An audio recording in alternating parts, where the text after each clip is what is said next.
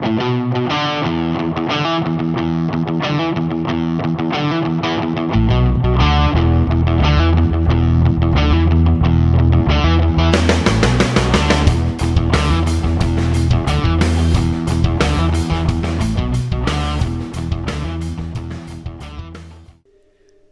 everybody, welcome to this new series called Cool Apps for the Mac.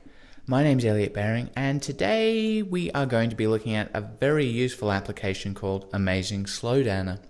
Now this is perfect for guitarists or maybe bass players, saxophonists, other horn players, but basically guitarists. So I'm going to go ahead and launch Amazing X or Amazing Slowdowner. Now, what this allows you to do is play a tune and reduce its speed without affecting the pitch. So what I'll do is I'll just play you an excerpt from Run With It by Johnny Highland because I've been trying to figure this out. So the first cool thing we'll look at is looping it. So if I click play, I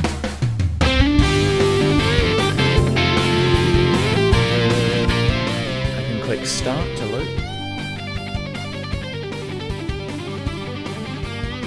And end. Now we're looping that part.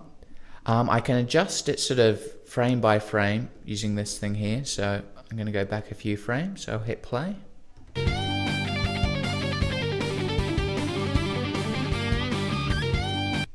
Okay, so the loop is perfect. Now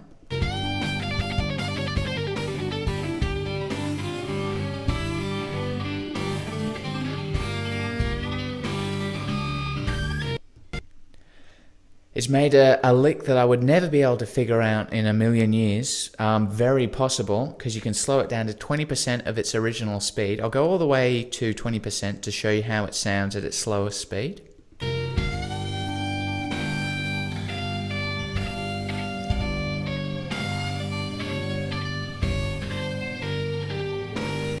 It also has some other really cool features. You can EQ it and sort of remove highs or lows, so you can just hear the main guitar part or whatever instrument you're trying to copy. You can also import DMR music from iTunes. It has no problem playing that. And you can do it straight off a CD, which is pretty cool. So that was Amazing Slowdowner or Amazing X. Google it. I think it's about $50, but it's really worth it. You can also adjust the pitch of things. So let's say you're trying to figure out some Stevie Ray Vaughan stuff. He always plays an E flat, same with Jimi Hendrix. Just drag this up a notch and we're suddenly back in E. Okay, I hope that was a cool little app for you, and we'll be back with more later. Okay, bye.